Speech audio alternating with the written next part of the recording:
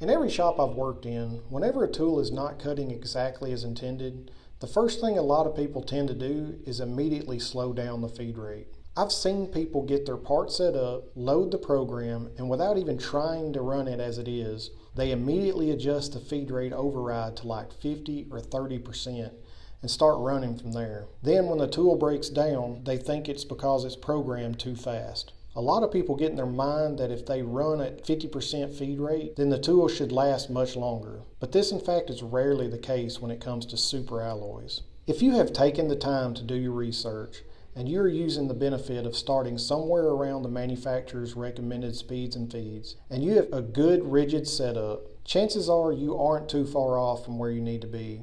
And even if something was off, the feed rate is going to have the second least impact on tool life, the least being depth of cut. You may can get away with drastically slowing the feed rate on non-ferrous materials or soft carbon steels, but when you're machining materials like titanium, 13/8 stainless, Inconel, or any material that is subject to work hardening, then this can be detrimental to your tool life. It's our natural response to think we need to slow the tool down because we already have it in our minds that we're trying to machine a super tough material, so if the tool is already wearing out, then it must be running too fast.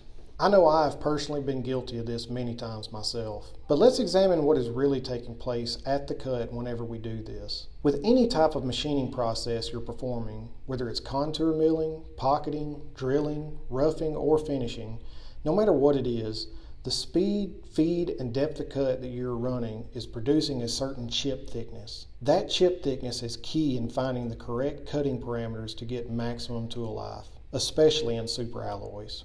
If the spindle speed and depth of cut stays the same, and you start decreasing the feed rate, the chip thickness you produce gets thinner and thinner as the feed rate decreases. The thinner the chip, the easier it is to build heat in the tool and in the part. And that heat will start work hardening your material, which will start breaking down your end mill prematurely. Have you ever been running a part where you had to change the finishing tool out almost as much as the roughing tool? You were probably thinking, why am I having to change the finish tool so much when it's not cutting near as much material as the roughing tool? It very well could have been due to the feed rate being too low for the programmed speed coupled with the light depth of cut, which was generating heat in the tool or in the part, which caused the tool to wear prematurely. This could especially be true if you were running a skim pass, where the tool is doing more rubbing than cutting. Super alloys are obviously very tough, and the tougher the material is, the less free machining it becomes. As a result, these materials naturally generate a lot of heat when cutting,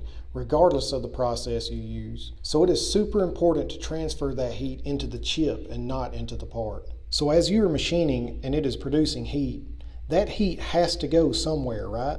And if your tool is producing a chip that is too thin, then it has nowhere else to go except for in the tool or in the part. But finding that perfect chip thickness will transfer that heat into the chip itself and out of the tool or your part. Now, I'm not saying you should never slow down the feed rate in a program. As I said earlier, if you have done your research and calculated the correct chip thickness for the type of tool path and depth of cut you are taking, then the feed rate is going to have a lower impact on tool life as something such as surface footage would. All else being equal, surface footage will more than likely always have a higher impact on tool life over feed rate and depth of cut. This is especially true when turning on a lathe. I've seen on numerous occasions someone turning a part from a super alloy like Inconel, and the inserts were breaking down sooner than they expected, so they adjusted the feed rate slower and slower each time they had to change the insert, not realizing this was having a small impact on their tool life and may have actually been making it worse. The first thing they should have adjusted is the surface footage. By keeping the surface footage the same and decreasing the feed rate,